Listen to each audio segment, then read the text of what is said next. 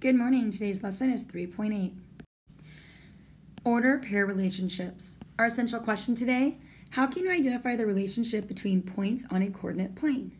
The four regions of the coordinate plane that are separated by the x and y axis are called quadrants.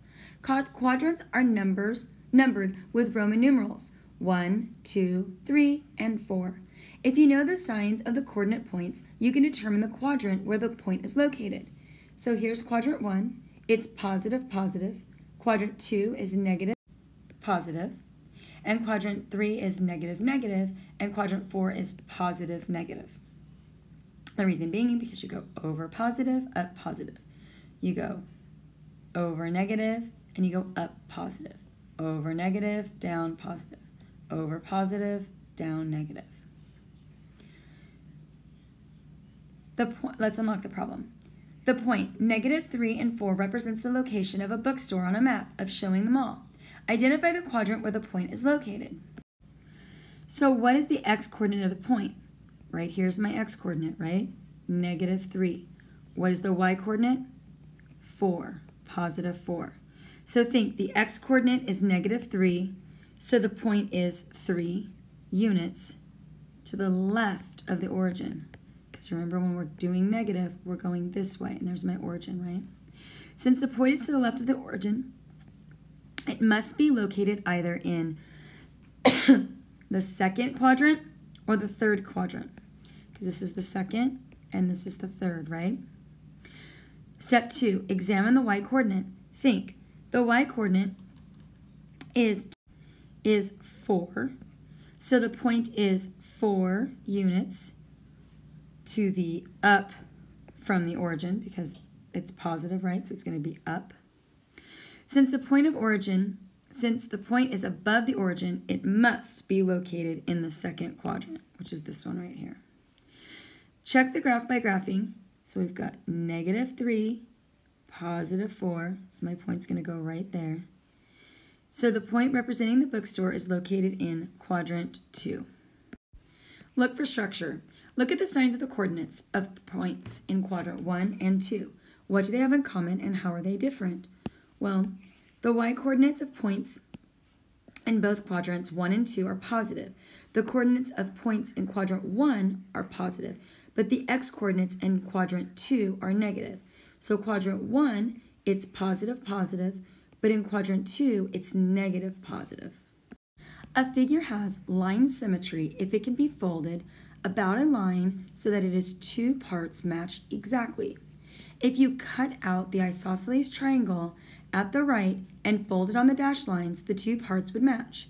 So if you cut it right here and you fold it right here, both of the sides are going to match. So it's line symmetry. A line that divides the figure in two halves that are reflections of each other is called the line of symmetry. So right there's your line of symmetry. You can use the idea of line symmetry to analyze the relationships between points such as 5, -1 or -5, -1, whose coordinates differ only in their signs. Identify the lines of symmetry in the rectangle. The x-axis is a horizontal line, right here, of symmetry, and the y-axis is a vertical line. So there's my vertical line. Look at the 2 points, points A and B. What do you notice about the x-coordinates, and what do you notice about the y-coordinates? So here's my A, and here's my B. So 5, 5, 4, 4. They have the same numbers, they're just different signs, right? So the x-coordinates are the same numbers, but the y-coordinates are the opposite. Point B is a reflection of point A across the axis. How do you know? Well, the axis, if you fold the rectangle about the x-axis, point B and point A will line up with each other. So if I fold it along the axis, right here, these 2 points are going to line up with each other. Look at points A and D. What do you notice about the x-coordinates? What do you notice about the y-coordinates? So here's A and D, right? So A and D both have a 5. They're just opposite signs, and they both have a positive 4. So the x-coordinate are opposite, and the y-coordinates are the same. Point D is a reflection of point A across which axis, and how do you know? Well, the y-axis, because if you fold the rectangle about the y-axis, point D and point A will line up with each other. Which point is reflection of point B across the x-axis and then the y-axis? Well, point D.